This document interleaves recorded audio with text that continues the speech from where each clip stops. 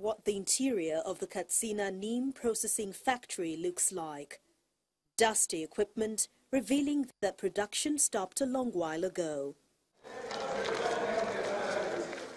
In a bid to revive the moribund industry, Governor Aminu Masari is visiting in the company of government officials and international investors.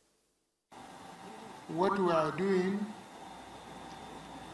is in continuation with the promise we made that all these moribund industries, some that were started in the 70s late, some that started after, will make sure that they provide employment and economic opportunities to the people of Katsina State.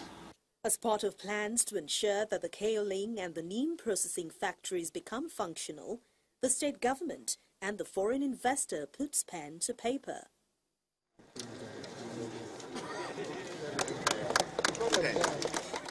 For the Commissioner of Commerce and Industry, the provision of gainful employment to the youth is the overall benefit. In addition, there will be unlimited indirect employment of middlemen and professionals and multiplier effects for the economy of the state in general.